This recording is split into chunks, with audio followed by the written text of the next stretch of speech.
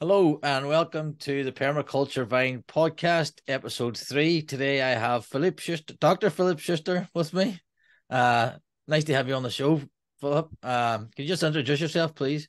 Sure. Hi, Cormac. Yeah, thank you so much for having me here. Yeah, I'm Philipp. No formalities needed. I'm a PhD in economics. Basically, that's my career, if you want to say so.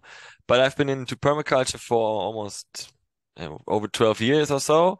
Got into it because I love nature and I was always interested in organic food. And then I got into like urban gardening. And from there, somebody mentioned how they in Cuba used like little beetles to fight pests. And I was like, what's this? And I was getting curious about it. And that's how I stumbled over it and I pursued it, became a permaculture designer and also consultant in sustainable economics. So I live between nature and economics, if you want to say so, permaculture and economics. Some people say, how can you combine that? Well, I guess we talk about that today a little bit. So yeah, I'm from the economics but into permaculture, so I'm sometimes feeling more home in either side. So this is a bit where I'm coming from, and I founded Seeds for Sustainability also as a consultancy and school for sustainability. And basically for little companies, small and medium companies, and for individuals who want to become change makers or who are already change makers and they want to know more tools on how to promote change. And that's basically what we're trying to do, empower people to be change makers. Yeah, that's great stuff. So let's take it back 12 years ago. Then when you discovered permaculture, were you Sure. gardening first, or was it permaculture led you to gardening, or how did you first discover it? I think it was on the one hand, I always was like interested in like societal issues. That's why when I graduated high school, I cared about social justice, always read books about like social movements, things like that. And I came over the social movement of urban gardens, and I liked organic food by that time already from having less economic environmental impact. My two parents are biologists, so we had already like organic food like over 20 years ago at our family. So I was kind of into permaculture before I knew it, maybe. So, but then I was into urban gardening, and then somebody mentioned how things can be done differently, recommended some books, and that's how I found out about Sepp Holzer. Then I bought the book of Sepp Holzer, and I was like, wow, this is so crazy. And this works actually. And then from there, I got this curiosity, and I started studying also online back in the days, a permaculture course in Nashville in the US, and it was super cool because for me it was super fine for me because I could really be where I am in my little garden and learn online with the teacher and was guided, and it worked for me pretty well. So that's how I got into it basically. So you done is that your PDC you did in Nashville online, No, or just the PDC, no, not the PhD. it's PDC? Yeah, yeah. No, the Ah, PhD then actually I did in Germany at the university though. No, so I was after I actually graduated from university, then I finalized my permaculture studies basically. Well, finalized. You can never stop learning permaculture. I assume it's so dynamic and um yeah, so that's how I got into it. No, how I was so amazed by the fact that plants can work together, that you can fight pests with maybe other insects, and I was like, wow, that is so cool for the environment and for the economy even, because I always had like this overall viewpoint, not necessarily for my own garden. My viewpoint and still on permaculture is more also the societal effect maybe it can have. And also when we talk about disaster control and all these kind of things that we need to talk about when we talk about permaculture design. I mean, it has its origins in agriculture, but for me, I always saw it like as the top achievement you can be in sustainability. Like, what if you talk about sustainability and you talk about real sustainability, I realize that's permaculture, inspired by nature. So the ideal thing is 100% biological cycles, biological technology, if you want to say so. And I was like, okay, if we want to design a perfect society, then in a fully sustainable society, then permaculture should be the way. And that was my entry point, more or less. From the sustainability point of view, I was like amazed how far you can go and what can be done based on nature solutions, really. And because I'm an economist more from a macroeconomic point of view, I didn't study business administration. I studied more like the general view on economics, on how to improve societies, if you want to say so, not solve social issues, environmental issues. And permaculture seems like the answer to so many questions, no? From not my own garden, but then you see how food is produced. Maybe I was living in the city at that point of time, so I wasn't really having so much space to garden, no? But then I was aware of the fact how unhealthy the food system was. I was dumpster diving by that time too, because I didn't like the fact that food is thrown away. It's not because I needed to get food that was thrown away, not from an economic point of view, but I was just from an ethical point of view so upset by the fact that so much food is wasted. There's this one documentary that I don't know when I watched it, but there was a movie in the cinema I watched. There was a documentary from Austria. It's called Taste the Waste. Maybe you've heard about it. And there was one number in there that was shocked me. It was more than 10 years ago, and it said what is thrown away in food, which is still edible, by the US and Europe together, you could feed the world 3 times. I was like, wow, that can't be, And I was like, why is that so crazy, And then I was thinking of all these things that you think of: European Union, the trade union, the WTO, World Trade Union, and all these things, where you realize that the economic system is just poorly designed, with flaws. And permaculture, again, has answers to questions. Not all of them, maybe. Depends on how you solve it, but basically that's my entry point into permaculture, from a societal point of view, more than maybe from my own garden. Yeah, that came later. That came later then. Yeah, no, that's good to hear, because most people you chat to, I've chatted to anyway, permaculture, they start in the garden and then they work out towards that. So you've actually started from a societal point of view and worked in, which is quite good. It's a good perspective on things. And then, so after you do your PDC and you're how then do you get in? So you're a founder of Seeds for Sustainability. So how does that come? Do you actually start starting a business within Yes. the space of sustainability and permaculture? And yeah, it's a good question. It was like coincidence in life, maybe you would say so. I was working at the university at that time, and I realized I don't want to stay at the university. Not because I didn't like the university, but this civil servant career perspective, where you have like very rigid work hours, very rigid work time, and the work ethics are quite hierarchical. And so I was like, no, I don't want to stay here. It's not my perspective for my future working. So, but I wanted to finish my PhD, so I was like, okay. At the time, I was feeling I need to find out what I want. I don't want to call it a midlife crisis, because I wasn't so old by that time. But it was kind of like maybe looking for purpose, if you want to say so. So I said, hey, let me just do what I love, and then from there find out what I want to do, really. And I took my surfboard and said, okay, let me just travel a little bit and go surfing. That's the truth. And then I met a friend of mine when I was living on an island in Germany, and then giving a surf lesson together. And then all of a sudden we were talking about nature and permaculture, and because I was already into permaculture and he seemed to be quite interested. And then I was like, hey, why don't we found a surf camp and have a permaculture garden there? And I'm like, hey, that's a cool idea. So, which I didn't do at the end, no, but that was basically the beginning of the journey. Then we traveled to the north of Spain looking for land, and where we have a good wave with good land.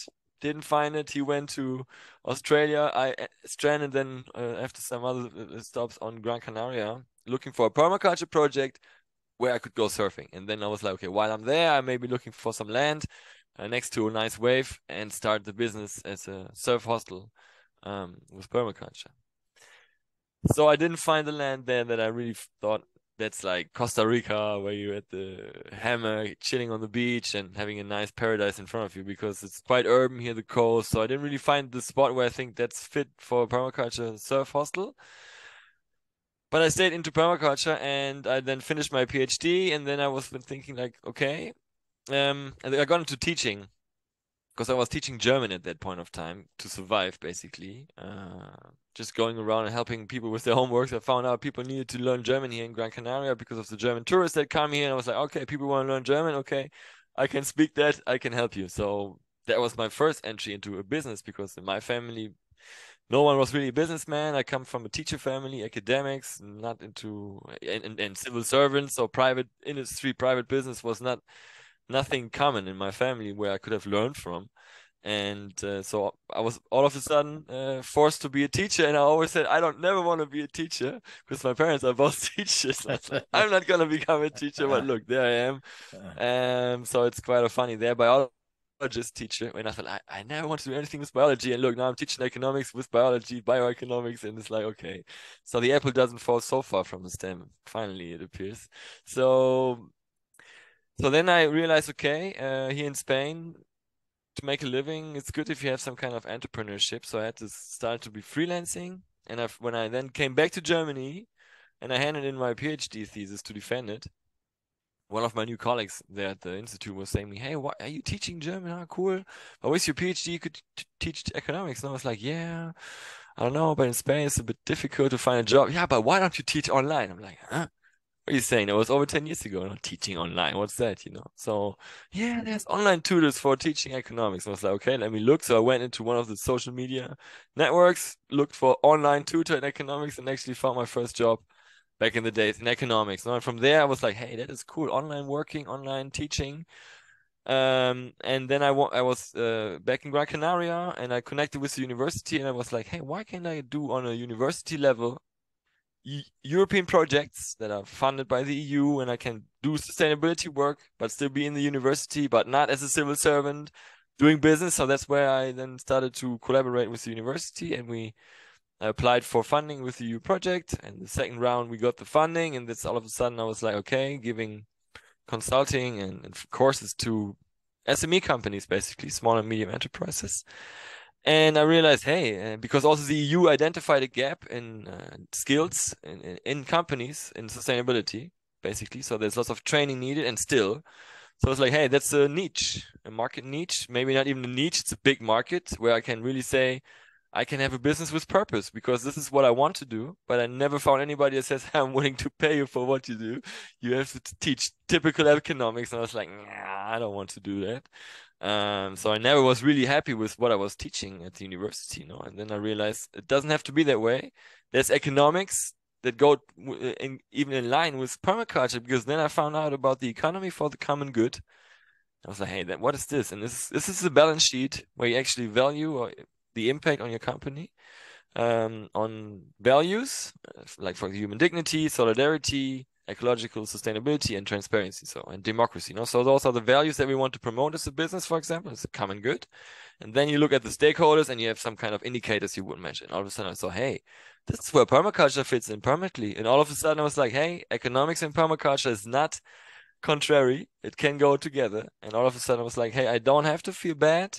And now all of a sudden I can stay in economics, what I learned, but pursue what I love, which is sustainability and nature and farming and permaculture. And all of a sudden I saw, hey, it's possible. So I pursued this economy for the common good more to have like a purpose in my economic life, if you want to say so. And I always thought there must be a way to bring in permaculture more and more. But up until recently, I really haven't found a way how to sell permaculture, if you want to say selling, no? Sell permaculture to a broader audience.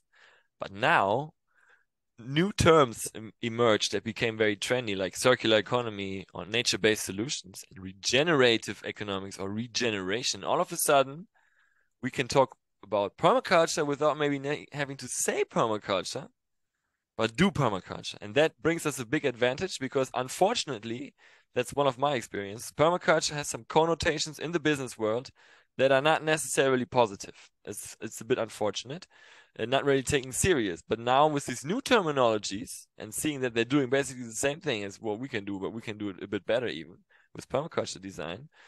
We have open doors to talk to municipalities, governments, businesses, and all of a sudden, permaculture becomes I don't know if you want to say be mass compatible. It sounds a bit strange. Maybe we don't want to become maybe I'm upsetting many people that are listening to now. It's like, what permaculture mass compatible? Who's this Philip? I'm gonna visit him and cut his head off. It's mine. It's all mine.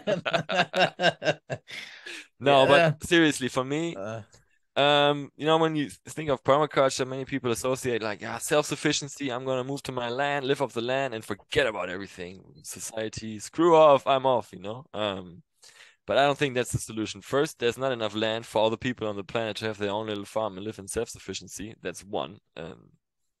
It's unrealistic as a scenario thinking of worldwide. Maybe we in the industrialized world, we have the privilege. We can maybe afford that, but worldwide thinking globally with all the billions of inhabitants, it's quite unlikely. So we need solutions that are other than I'm living on my farm and doing permaculture. That's not going to save the world. Maybe I'm upsetting somebody again, but I think that's the reality. And there's another trend. So many people moving into cities. It's not that this trend is stopping anytime soon. To the contrary, it's accelerating. So more and more people will live in the city of the world population. So we have to find a lot of solutions for the city. And that's another area where I'm so excited about permaculture and cities, how to re-nature cities, how to use the space that we have already and how to make them more sustainable. Because the reality is, everybody can move on a farm or even can afford to live on the land and things like that, even job-wise or whatever it is. Not everybody will have the chance. I don't think everybody wants to either. Exactly. But I think the solutions are there, and what I found surprising, within the permaculture movement, the them restrictions you talk about is that you can't, like, you're not allowed to speak about this stuff. But I always go back to, well, you have to. It's in the principles. You have to create a yield, and to me, a yield is profit, and then you can use that profit for the greater good. And also, chapter 14 of Bill Mawson's manual, permaculture manual, talks about economies, and maybe that's out of date now. But if you bring in the circular economy into that, well, that's, to me, that's like the modern equivalent of what he talked about. So to me, it is essential that we put permaculture up as a solution to all these problems, because the solutions are there, and even applying the method of design to your own life. It just doesn't have to be in the garden. It can be outside, and I think it's great that it can be applied to economics. But what I always think it's about matching up that language of corporate speak. Yes. And the EU and the US and all this government and trying to present permaculture as a solution to these things, because it's proven to work. It's demonstrated. So, like the other day, when I was giving a little speech, I showed them a website. It's called naturebasedsolutions.org. And we think like, okay, that sounds cool. And and who's behind that website? It's even with others, the World Bank. And you're like, wow, that's evil, Maybe you might think that evil, because if you're into economics and what happened to the world, economics basically, or what happened to the developing countries, and you think of the World Bank and the Monetary Fund, you're like, okay. And nowadays promoting nature-based solutions, that sounds sketchy to me. That one association I have, but on the other hand, I'm trying to think positive and thinking, okay, it's also a great opportunity, because all of a sudden they're using this vocabulary, and then you go on their website and you see urban wetlands, you see gray water recycling, you see stuff for draft control and wetland restorations, river restorations, nature, and it's like, man, that's permaculture, and it's by the World Bank. So hey, that's why I don't like demonizing that. Maybe when I was younger and more on the revolutionary side of permaculture movement and going dumpster diving, which was illegal by the day, and we still did it, and I was like, okay, yeah, but just because I believe in it. But this anti-systematic approach for me it's not good, because it's not positive, if not constructive. If it's not constructive, it can't be good. That's a bit my energy. And so I'm thinking of solutions that can align both sides. And that's for me a great sign. Now that I now can use the vocabulary of nature-based solution and then show a permaculture design. And then talk about permaculture. But the entry door was maybe even circular economy. Like the other day I did a conference on ESG, which is also, Cormac and me knows it's a bit of an insider joke. It's like evil corporate environmental social governance. So people again associate, and it is misused. I agree.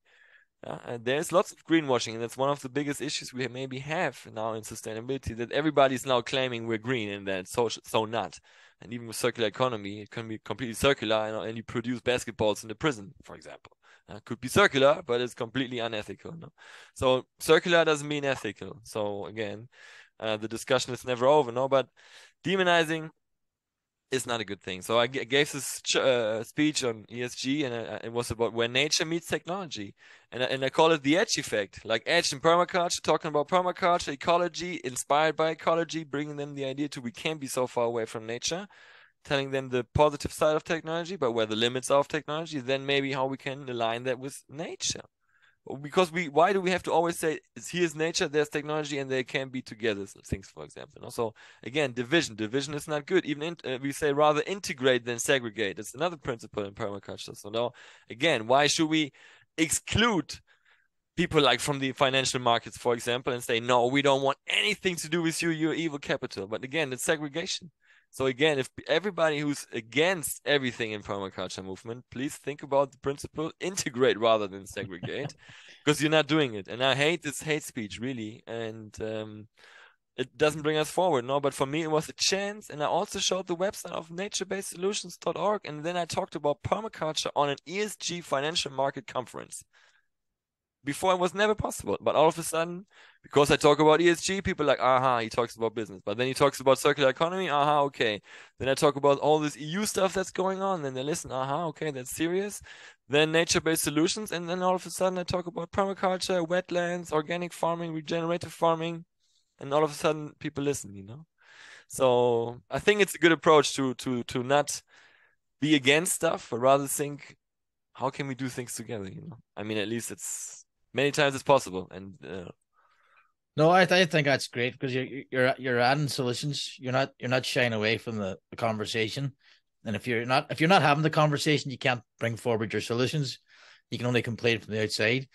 But it's crazy, like because I only discovered this language, if you like, a few months ago when I basically messaged out people on LinkedIn who I knew worked in companies and sort of says, look, I'm doing permaculture designs. I'm trying to get into the sort of the corporate side of it if businesses were interested. And then they said, I go to your ESG director. And I said, what's this ESG? CSR? What is it? And then you find out. And that's how I found your site, Seats for Sustainability. I was like, oh, this is quite a good site.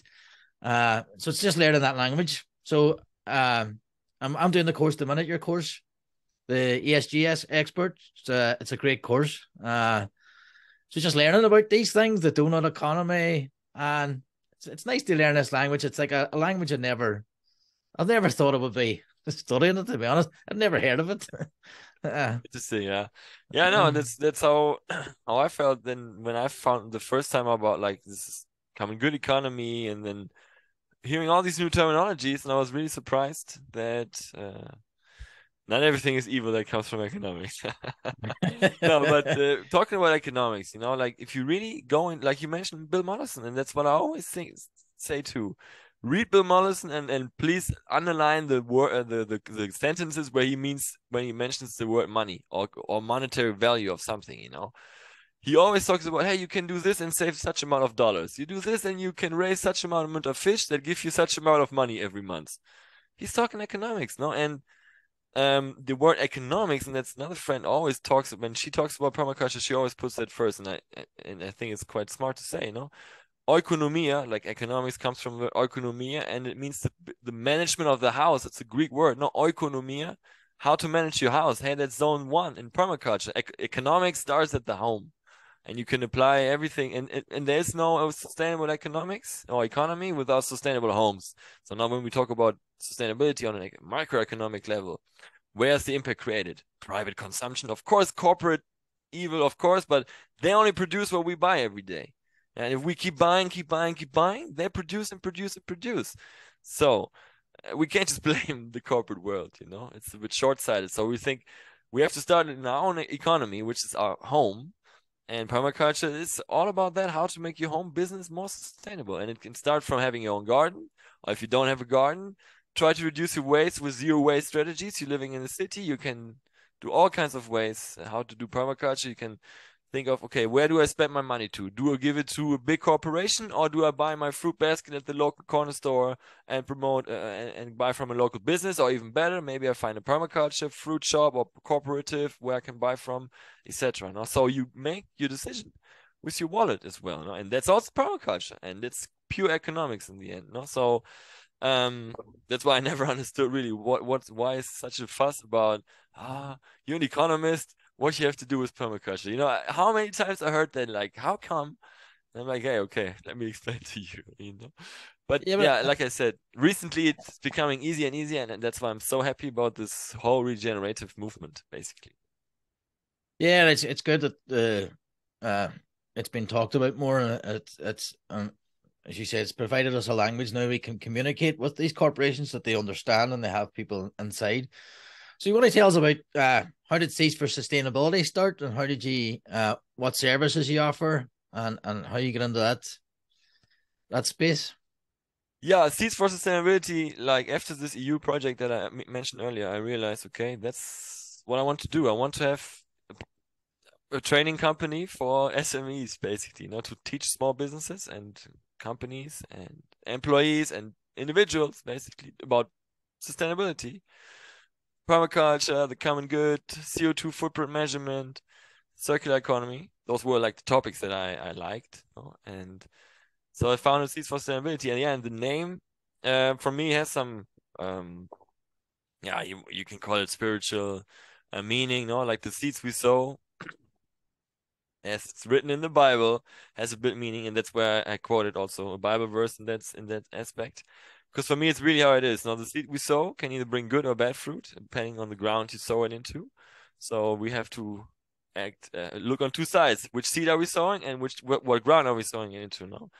And so if I have a bad seed, which is segregation, for example, that's not what I'm not sowing sustainability. I'm not sowing the good thing. No, so for me, it's what do we sow every day? That's where the name is coming from. So we want to help companies and individuals with not everything they do, no, but to start sowing the right seed every day, no, and having this as a, if you want, like a continuous process, like Kaizen, no, from Japanese, it's a steady improvement philosophy. So sustainability is maybe not necessarily something that it's a state where you go to, but it's like more like a process that is continuous, and the seed you sow matters, no? So doing a course on sustainability makes you already more sustainable because we also plant a tree for you and we train your people and so on. So no, this is the idea, no, of saying, okay, instead of mindlessly using whatever coffee capsules in the coffee machine, thinking about is that a is it a good way to produce a coffee in a plastic capsule, and or thinking, okay, well, how can it, on a corporate level, how can we improve these kind of things, no? And that's why seeds, no, it matters the seed we sow, but like I said, it matters as well the ground we sow it into. So sometimes you have ground that is already very fertile for a permaculture seed, but sometimes it's not. So I have to work the ground, huh? Or I mulch the ground, yeah, depending on the technique we're using, yeah. But I You've prepare the offended somebody ground. else now. Don't want to upset anybody. I'm not tilling. I'm talking about preparing the land and the ground, not necessarily breaking it up. Sometimes you do have to break it up, Yeah. but I'm saying it means awareness raising many times too. Or like I'm saying, let's start using this vocabulary so we have a more easy transition and talk to people that are now also forced to talk about sustainability. Like in the mayor office, they all have pressure from Europe to work on the sustainable development goals. You can think about them what you want. If they are greenwashed, yes. Can I use them in a good way? Yes. So they are there, not the sustainable development goals. Another terminology. You talk to a mayor's office, any politician, they know them. It doesn't matter if you 100% would sign them off, you know? But you have an open ear, and then you can say, hey, we can work on this SDG, whatever, life on land, biodiversity, with that kind of techniques. And all of a sudden they're like, okay, now I'm listening. You know? This is groundbreaking stuff. You have to do that first. No? And many times we move ourselves in our own communities and everybody's already pro sustainability, so we don't feel like we have to do that. No, but I think if we want to make it mass compatible and achieve the big impact that we need to achieve, we need to go that way, you know? Break grounds and prepare the soil for the good seed. That's how the name came up, and that's the philosophy of the company. And now the second question: what services do we offer? Yeah, so we offer like trainings, consultings for companies. We also have our little club that started as an alumni club because I was always a bit sad when the courses were over, then the students leave, and I was like, let's create something more permanent, yeah, so that people can feel like, hey, I belong to the community of Seeds for, or I stay with because I want to also people feel like with Seeds for Sustainability, we do something together, maybe, no? And at least it's my wish, no? And so I created this club, and then I realized, hey, this could be a good way also to have another business idea, basically. No, I have like a more of maybe a subscription-based business model, or more affordable for people that way too. Because I'm also into e-commerce, and I was teaching e-commerce at universities and seeing how successful these business models are, where people subscribe to something. I mean, how many of the listeners have anything subscribed, whether it's Netflix or whether it's Spotify or YouTube or anything? We all have our Zoom Pro account, yeah, for example. All this kind of stuff we subscribe to, and it is also a way to make products more sustainable, like talking about products and services. So that's also what I think when I talk about the digital business. And so we have this club where we also have like events going on and like extra materials and things like that. And where I want to really create like a community and a way where, like, let's say a company can get like coaching within this club basically, and not having to pay an expensive consultant, but having more like somebody that they can call, like a hotline. Hey, Philip, I'm doing this strategy right now about sustainability, or I'm calculating my footprint. Can you help me? Like that, like a hotline, like how you would call your tax accountant when you have a problem and they solve your solution, then you give you a solution. That's more or less what we want to do within this club, providing regenerative solutions, and ideally extend it not to helping also farmers and things like that. But also we're doing like project management. Well, I'm still involved into like getting fundings from the EU and then managing these kind of funds, because there's lots of possibilities to do circular economy, nature-based solutions, all this vocabulary that I've just mentioned.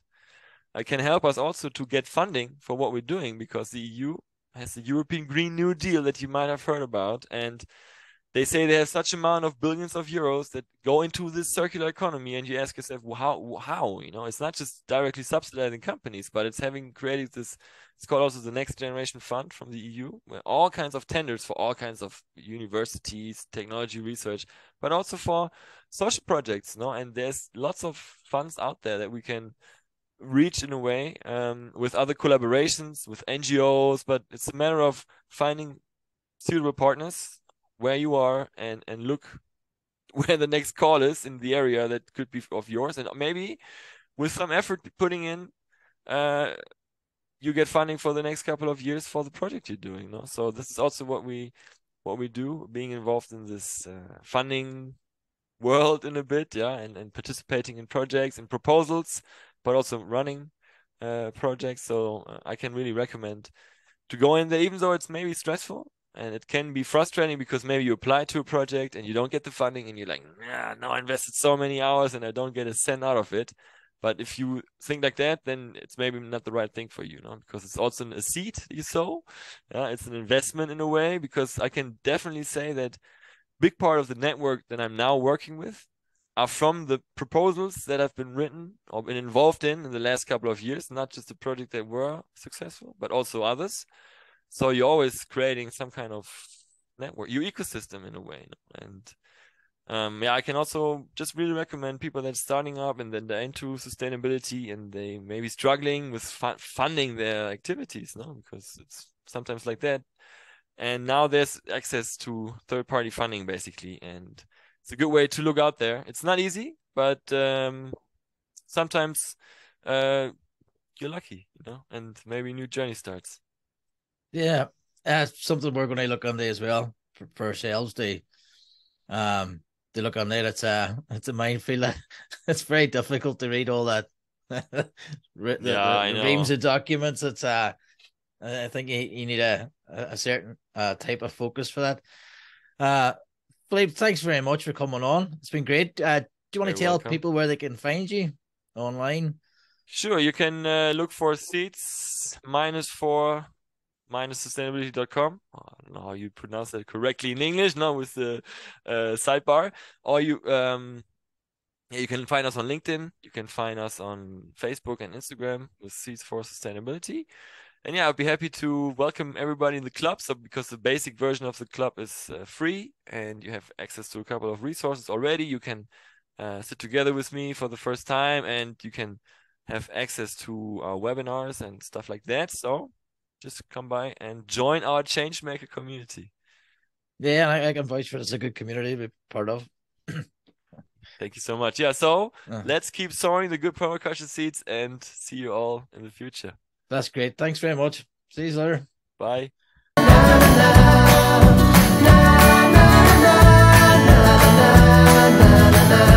Na na na